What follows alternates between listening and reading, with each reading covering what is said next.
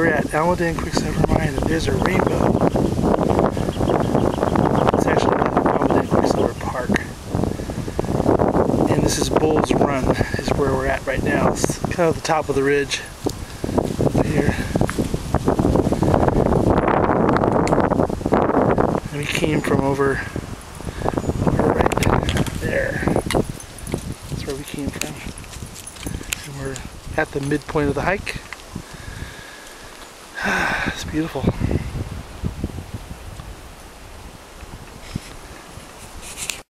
What do you think, Jodi? Wanna go?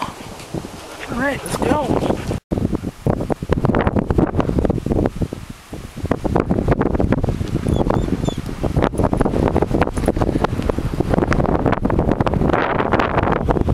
There's that pesky rainbow again. It's following us.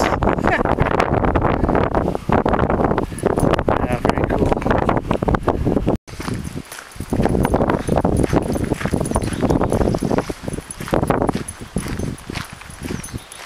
So this is a harness system that I bought in Colorado. I think it was back in 2002 when we were coming through visiting friends.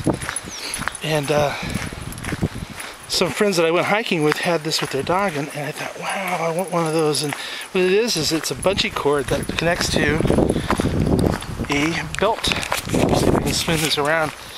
So this goes around your hip, and it's kind of a shock absorber. Allows the dog to pull, and yet it doesn't screw your arms up. It pulls from the central part of your body. It's really great for going up hills.